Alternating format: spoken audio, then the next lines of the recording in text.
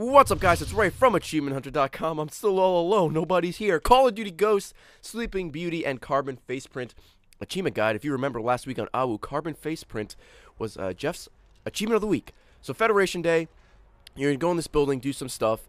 You're going to rappel back down. You're going to press this this button on your phone, which is kind of acts like an EMP kind of thing, and it pretty much empts the building, so it's all dark now.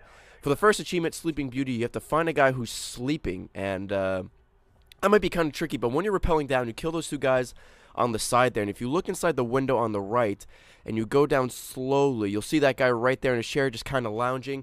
Pop him in the head, get your achievement, and you're 10 gamer score richer in Call of Duty Ghosts. Now, if you go too far, you're going to activate a checkpoint, and you can't go back, so you're going to have to restart the level. So be careful.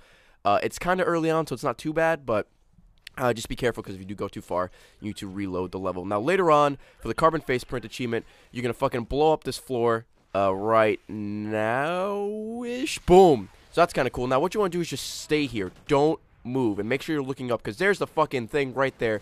Hit you in the face, and this kind of caught me off guard, so this is a reshoot, so the achievement would pop there. Now, if you're wondering if you can miss it, you can, because you can shift left or right to miss it.